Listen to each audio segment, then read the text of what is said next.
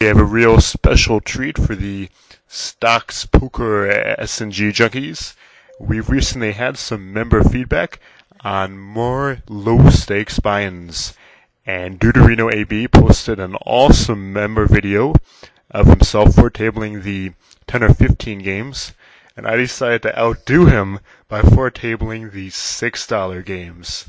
So check this out, and what we have is in the top tables, we've got high blinds going on, and when these got to high blinds, I started two new games in the bottom, which are on during low blinds, and that is something that I do when I'm playing my normal stakes, any stakes really. And the reason I do it is because the high blind decisions are where all the real money is decided, and because of that, I want to have as many tables, as much time as possible to concentrate on these more important decisions, and I don't want to have all of my most important decisions going on at once. So if I can multi-table anyway, I like to stagger it rather than start all my tables at once. Now, the main adjustment I'm going to be making during low blind play is I'm going to be playing a lot more for value, and I'll bet when I think I've got good value.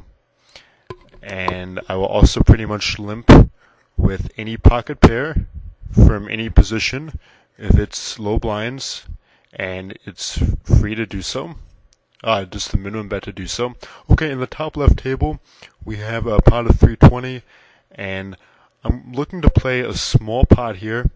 So if he checks the turn, I'll bet the turn now, because I also have a gut shot, and I really don't think he has the ace. But basically, I'm not looking to play a big pot on the bubble with the chip leader and a weak top pair. If he had raised me or continued on, I would be looking for the cheapest showdown possible.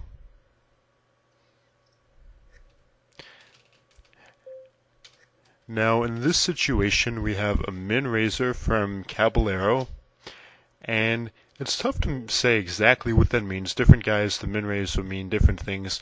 I'm going to give that one a laydown because I haven't seen a min raise before, and that would be a borderline re-steal.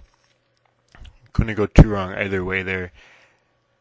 In the low blind tables, basically, anytime I've got a hand, I'm going to keep on betting for value, and when I don't have a hand, I'm not going to try to bluff guys out. I'm just going to try to play a very straightforward game,